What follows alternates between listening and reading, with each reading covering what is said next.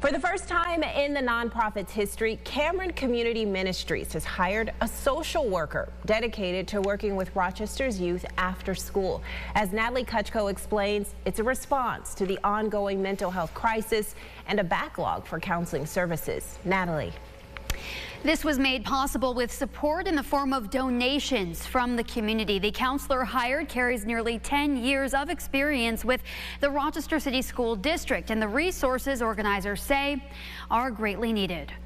But Jeremiah came out. Located in the Lyle Otis neighborhood of Rochester, Cameron Community Ministries primarily serves children in low-income families, a vast majority living below the poverty line.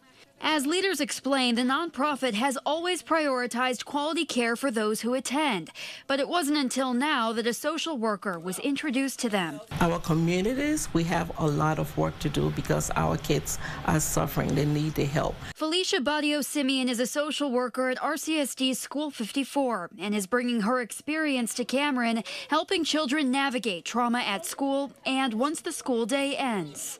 To get an appointment, if we referred someone for mental health services, was 6 to 8 months out. And so we knew in the meantime we had to do something. Both say the violence in the neighborhood has grown worse to a point where children have started to normalize it. Even going to the corner store and someone looking for change in their pocket, they'll pull out a gun first and then go get the change.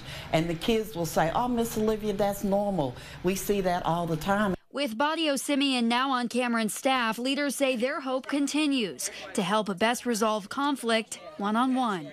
They have to understand that they're carrying adults in their lives that they can come to, because some of the kids, their lives, it's almost like an open door, people in and out of their lives. So kids need that stability. They need to know that there are adults in their lives who are here to stay.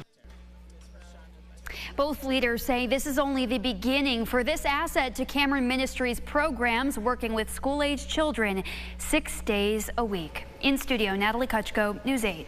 Natalie, thank you. More information on after-school and summer enrichment programs offered at the Youth Center is posted over at rochesterfirst.com.